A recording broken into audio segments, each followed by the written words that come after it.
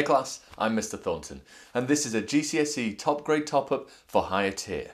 This lesson, Empirical Formula.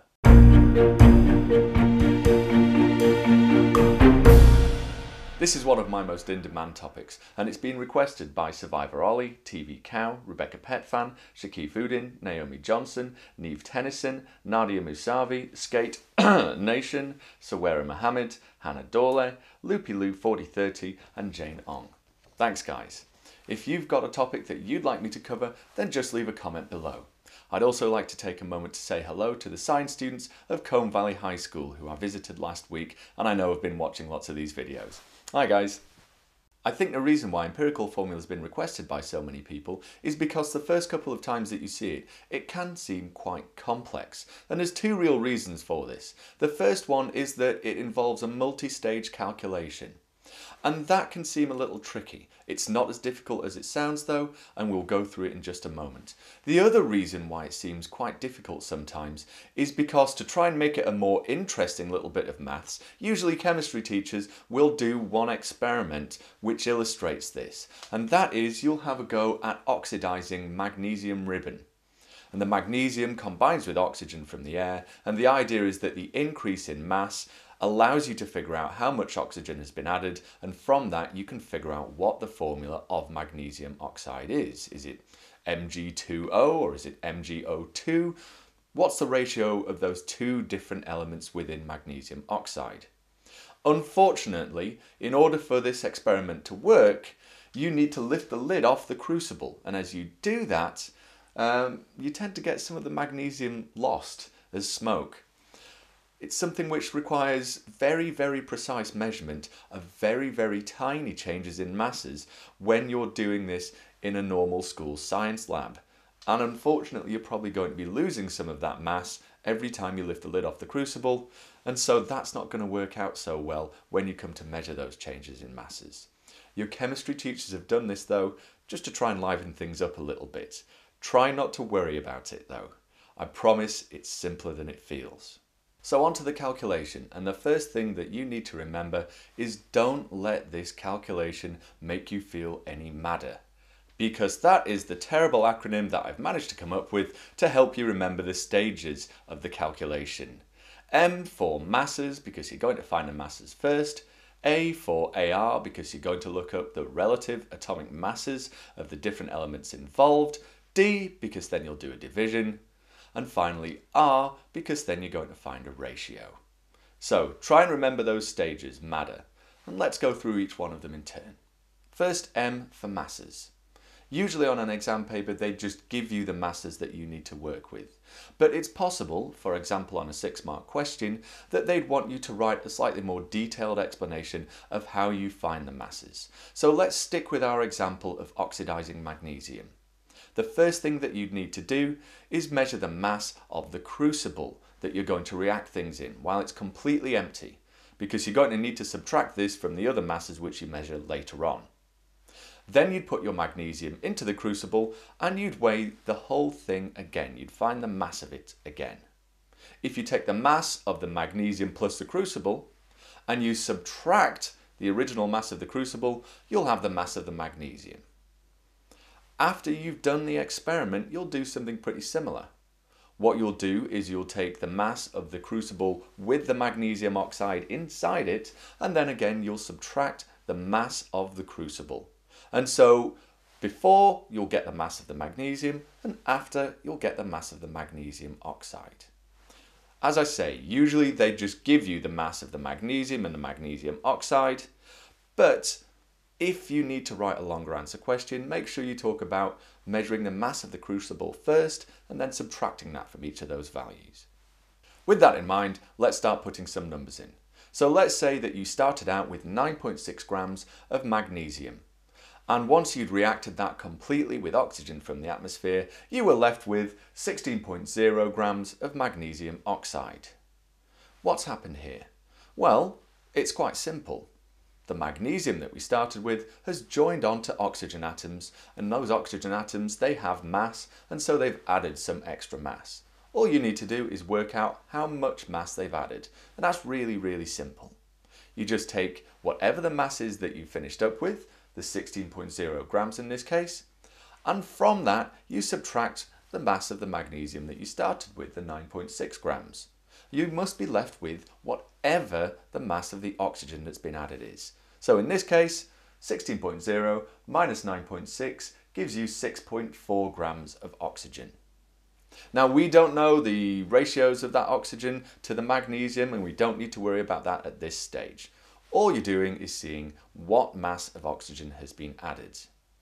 Now it's possible for some of you, and this isn't true for all exam boards, but certainly for some of you, you might be dealing with percentages instead of masses in grams. Don't worry, there is a really simple way to deal with that.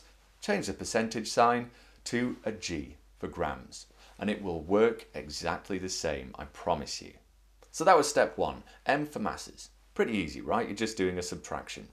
The next step, A for AR values, is even easier. You don't need to do any calculations at all. All you need to do is look up the relative atomic masses of the elements you're working with in your periodic table, or possibly in some exams you'll be given the relative atomic masses in the question itself, so you won't even need to look them up. If you do need to look them up, remember the relative atomic mass, that is the mass number of that element, is always the large number in its periodic table entry. Usually your periodic table is going to have a key which reminds you which number is which, but you're always going for the large number. So for magnesium, the relative atomic mass is 24, and for oxygen, the relative atomic mass is 16. Make a note of those, and that's step 2 done. For step 3, divide, what I like to do for a start is summarise the information that we've already got.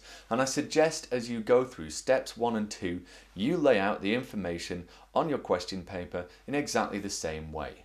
So for M, we've got the masses of magnesium and oxygen, that was 9.6 grams and 6.4 grams. And then for step 2, we had the AR values, so write those directly underneath. So we've got an AR for magnesium of 24, and we've got an AR for oxygen of 16.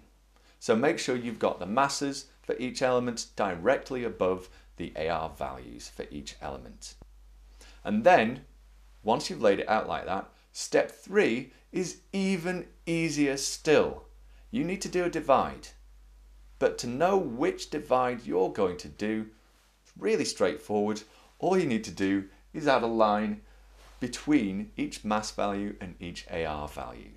So the divide that you're going to do for magnesium is going to be your 9.6 divided by 24. The divide that you're going to do for the oxygen column is going to be your 6.4 divided by 16. And again, you'll be able to use a calculator in all of these exams, so this should be a really trivial calculation to work out. When you type the first calculation into your calculator and convert it to a decimal if you need to, you should get an answer of 0.4.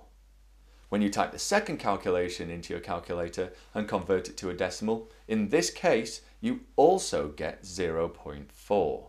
At this point, you may actually, if you're smart, be able to completely finish the question. But if in doubt, there is a final stage which we can go to. So in our MADA acronym, the final stage is R, the ratios. You need to convert this relationship to a ratio. Now you can probably already see what the ratio is going to be here, but let me show you how to work out the ratio in any case, and this will work for anything. And it's really, really simple as well. To work out the ratio of these two numbers, and that will give you the ratio of the elements in the formula, all you need to do is divide both of those numbers by whichever the smallest one is. So if the smallest one was 0.1, you'd divide both of them by 0.1. In this case, we're going to divide both of them by 0.4 because they're both 0.4, they're both the smallest. So if you divide 0.4 by 0.4 on your calculator, you'll get an answer of 1 for magnesium. And if you divide 0.4 by 0.4 on your calculator for oxygen, then of course you're going to get 1 as well. Your ratio is a 1-to-1 ratio in this case. So hopefully laying things out like this, M for masses, A for AR values, D for doing the divide between those two numbers, and R for finding the ratio, Laying things out like that should make things pretty straightforward for you. And this should work every single time. The last thing you need to do is say what this ratio, whatever you've got, means. So a 1-to-1 ratio just means that for every 1 atom of magnesium, we've got 1 atom of oxygen. If we had a 2-to-1 ratio, then for every 2 atoms of magnesium, we'd have 1 atom of oxygen. If we had a 1-to-2 ratio, then for every 1 atom of magnesium, we'd have 2 atoms of oxygen. And we can just take those numbers and stick them straight into our chemical formula in exactly the same order as we've written them here. So Mg, and we've got a 1 there, so it's Mg1, and O, we've got a 1 there as well, so it's O12. So in this case, we have Mg1O1. Now, of course, chemists would normally write that as MgO. They wouldn't bother writing the 1s there. But don't worry if you feel a need to write those 1s just while you're working it through. Just remember to get rid of them in the final stage, okay? If it was, let's say, Mg2O1, then we'd write it as Mg2O. If it was Mg1O2, then we'd write it as Mg02. Hopefully that's made what can seem like a quite intimidating topic seem much easier for you. Remember, don't let it make you madder. M for masses, A for AR values, D for divide, and R for ratio. Get all those steps in there and you should be able to work out the empirical formula for anything. Give it a try. I hope that video really helps you. If you want to check how well you understood, then try the snap quiz.